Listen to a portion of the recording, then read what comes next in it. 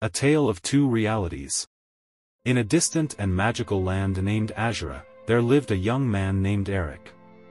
He had a shiny motorbike that he loved to ride on the winding roads. One sunny day, while Eric was riding his motorbike, he encountered a slippery patch of wet leaves. His bike skidded, and Eric tumbled onto the road. It hurt a lot, and everything turned blurry before his eyes. When Eric opened his eyes again, he found himself in a strange place. Bright white lights illuminated the room, and machines softly beeped around him. He felt confused and didn't recognize where he was. There were people with friendly faces standing nearby. They told Eric that he was in a hospital because of the motorbike accident. They assured him that he would be all right and just needed some time to heal. A gentle doctor approached Eric and spoke slowly, explaining what had happened. She said his injuries weren't too serious and that he needed to rest. Eric felt a mixture of worry and thankfulness. The hospital was new to him, and he didn't fully understand how he had ended up there. He lay in the hospital bed, his thoughts a whirlwind of questions about his motorbike and his family.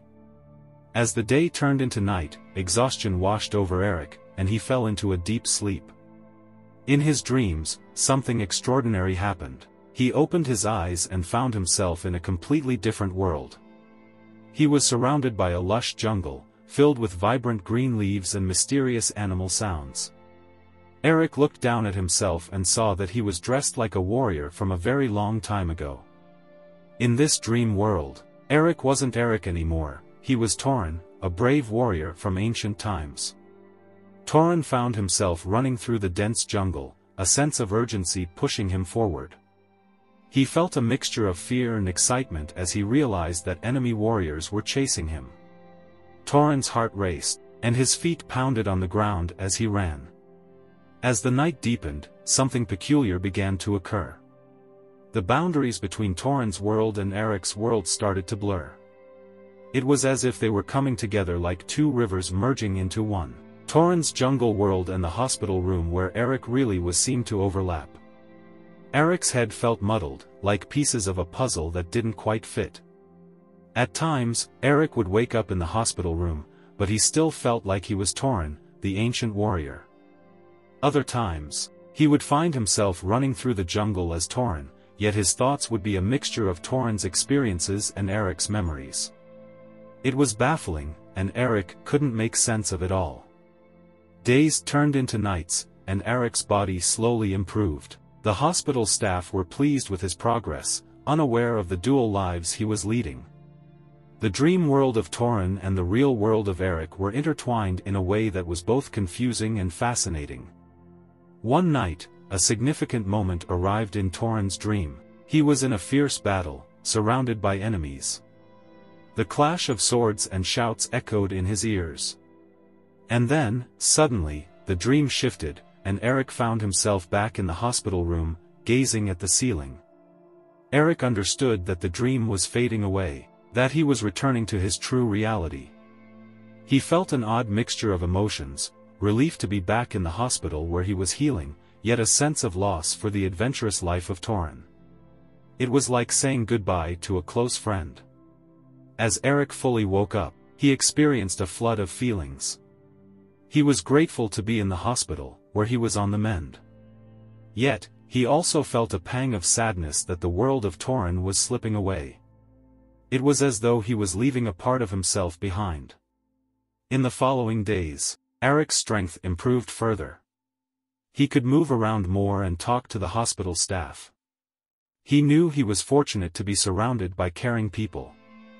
Eric pondered the two lives he had been leading. There was his life as Torin, the brave warrior in the ancient jungle, and then there was his life as Eric, the young man who loved his motorbike and the scenic roads of Azura. Though Torin's world was thrilling, Eric realized that his real life was just as meaningful. He wanted to remember both parts of himself and everything he had learned. Eric felt like he had two hearts, one that beat for the past and one that beat for the present. He knew that both were essential to who he was. When Eric was finally ready to leave the hospital, he felt a mix of emotions. He was eager to return to his regular life, to ride his beloved motorbike and reunite with his family. But he also carried with him the memories of Torin's adventures. It was a unique chapter of his life, one that he would treasure. And so, with gratitude in his heart for both his real life as Eric and his dream life as Torin, he stepped out into the world of Azura.